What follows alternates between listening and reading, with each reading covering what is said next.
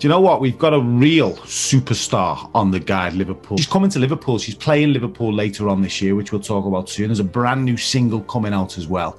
It's the lovely Heather Small. It's been funny, hasn't it? Because there's been so much kind of press attention on hospitality, on tourism. We've seen a little bit in terms of culture and the arts and theatres, but the music industry for me is something that's really suffered, and certainly for artists and the teams that work with musicians on stage. Just tell us it in your words. What's it been like as a musician who was touring, who was still performing? What's it been like the past 12 months? It's been harsh. It's been harsh. It's been difficult, and it's been devastating, really. As a singer, as a performer, I know what goes into an event, and it's not just me up front. There's the sound, there's the lights, the other musicians, the venues that put you on, and the bars that are in the venues, the food, everything is impacted. Everybody's at home not knowing when they're going to come out of, and when we might come out of the pandemic, but when are we going to be able to socialise in that kind of situation? It's been very difficult, because it just not only impacts your livelihood.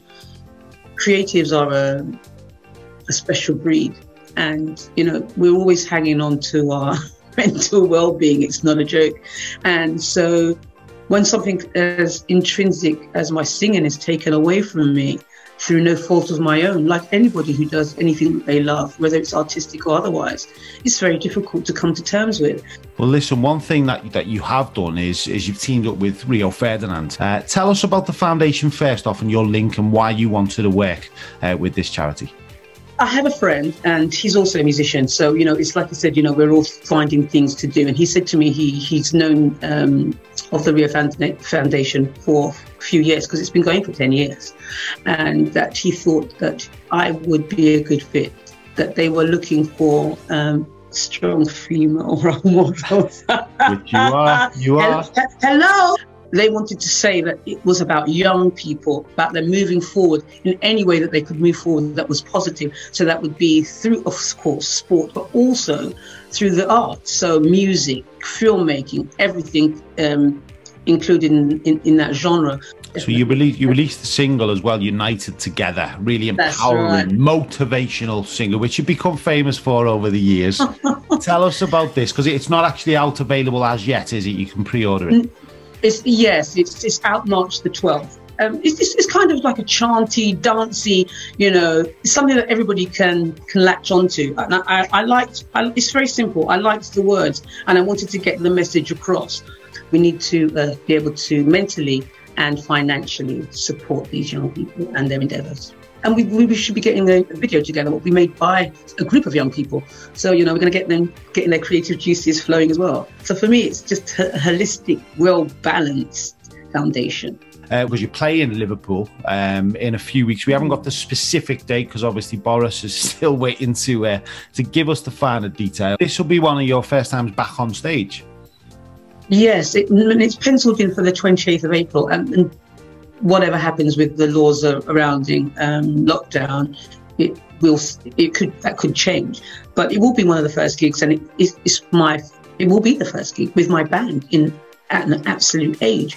So, and Liverpool, I have links with Liverpool. I have friends in Liverpool, and it's an apt place, because there is that diversity in Liverpool, and they have tried to confront some of the issues. We have I've been to the memorial, the museum there for talking about slavery, and it's done really, really well, really very well.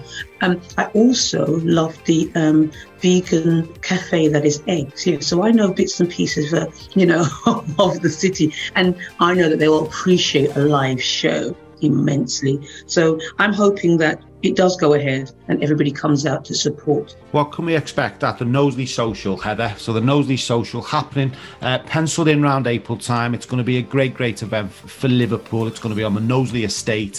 What will Heather Small bring to Liverpool when she steps on stage? I'm going to bring myself.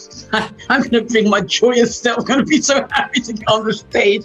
It's just fun, and the love of what I do. Some great musicians. We have the best time ever. you know, and that's what we want to translate to the audience. It's a feeling of joy, it's a feeling of love, it's a feeling of hope, it's a feeling of light. So I've picked it up so immensely now that I better deliver. You better add. You will do. It's what I do. It's what I do. We've got to talk about M People briefly, and your incredible career. 11 million singles sold worldwide with M People alone. You had your solo album early 2000s. We all know the single Proud. Did you ever get fed up or bored of playing those anthems because they're so big and so known? Do you ever think, oh God, not moving on up again? Do you know what I mean? Absolutely never, because I only record songs that I like. And it's been my dream to have signature songs. So I'm not, you know, it's like Shirley Bassey gets on stage. You want to hear a Hey Big Spender, Diamonds Are Forever, you know. Well, listen, we can't wait to see you live in Liverpool, the Knowsley Social. Check out the new single as well. It's called United Together. 10% of that goes to the Rio Foundation. Heather Small, I can't wait to see that big, giant, beautiful smile of yours live on stage in Liverpool again. Thank you so much for chatting to us. It's been a pleasure, Jay.